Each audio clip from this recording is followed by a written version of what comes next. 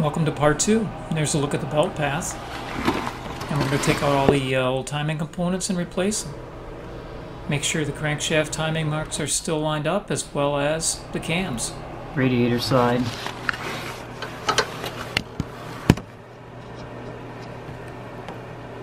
And the other side on the firewall side also lined up. Now we're going to detension the belt and use this threaded hole provided by Honda, along with the battery J-hook, which we've beveled off, and we'll feed that into that hole, and by hand tightening it, back the tension off just enough to be able to get the belt off. So you've got that little jade bolt in there.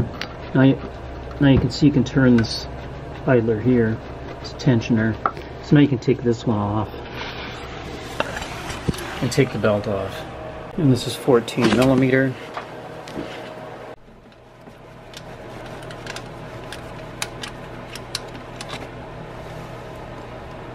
Okay, it's out with the timing belt.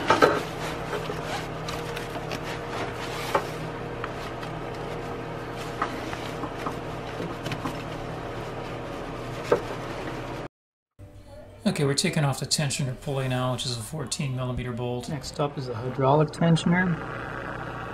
Looks like we have a couple 12 millimeter bolts there. Okay, I was able to get back here with a open end wrench. Not having to deal with any torque certainly helps here.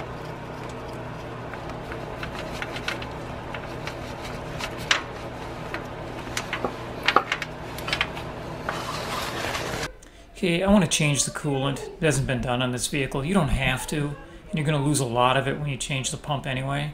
The petcock is right here, just given the general position of it.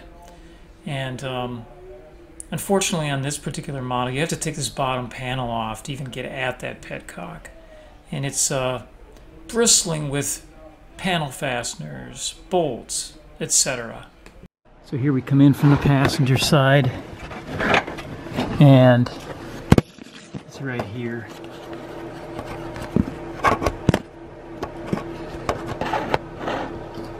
There you can see it, that white plastic lever there. Got a wrench on it.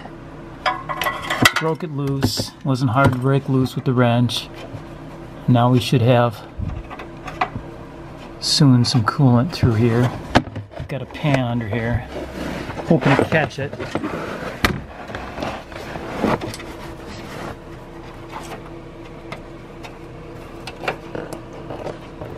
There it comes.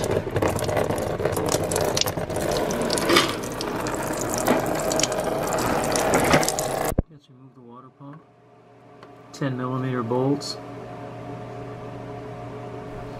Just a little forewarning, a lot of coolant's going to come out here no matter that you drain the radiator. I put a plastic piece of plastic in there. Didn't really help preventing a spill on the floor. I thought that would just pull out of there. The pump was stuck on pretty good. I wound up putting a pry bar in, find a safe spot.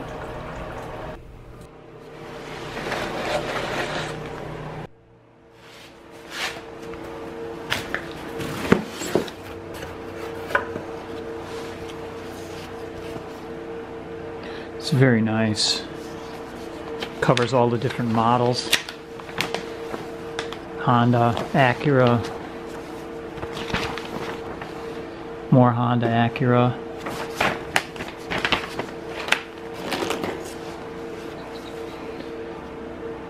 Mitsubishi timing belt. There's the Aisin water pump.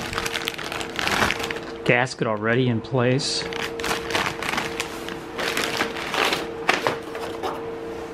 The hydraulic tensioner. Koyo. This is the idler.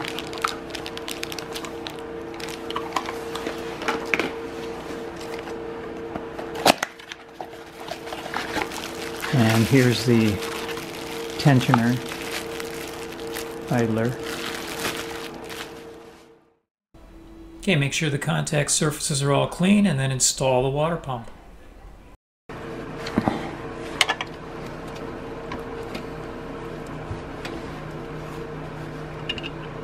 Take all 5 of them and finger tighten them.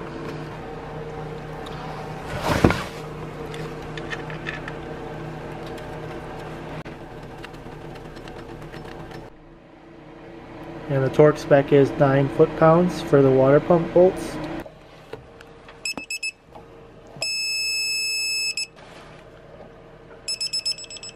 It's a solid tone. Yep.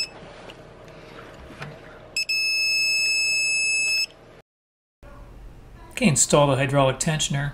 This is a tight spot where I really couldn't shoot any video. Okay, we're putting in the pulley.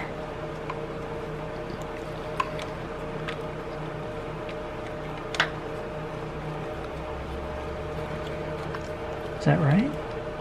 Wait a minute.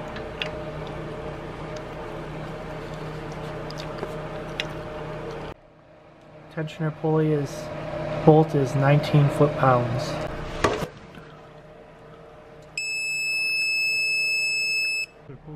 Idler pulley bolt is 33 foot-pounds.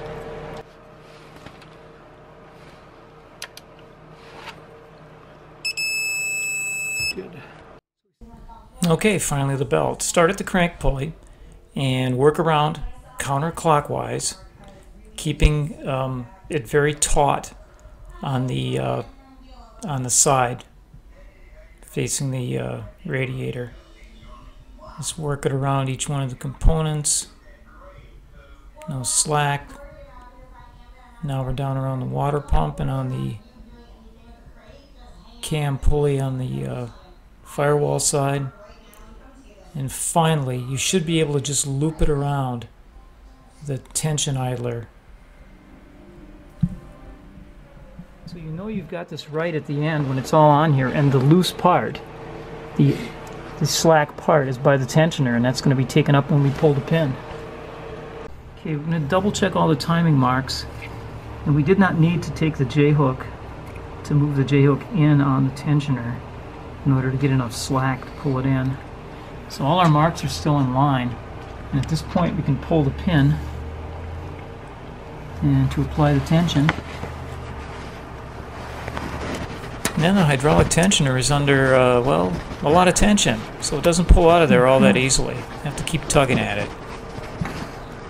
Yeah, that J hook turned in now. Let's see if the pin's easier to pull.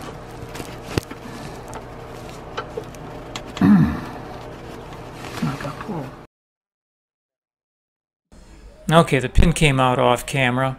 Now we're just going to pull off that J hook and should be under proper tension. Okay, kind of awkward to get at this, but we'll turn it out probably with a tool just because of its position.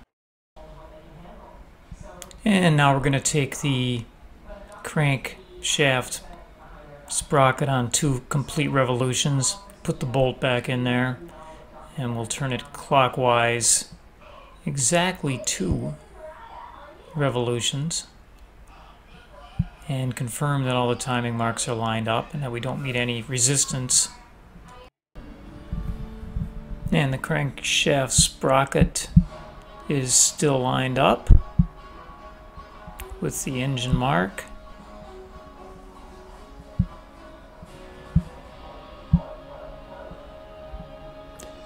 As is the cam on the radiator side and the cam on the firewall side.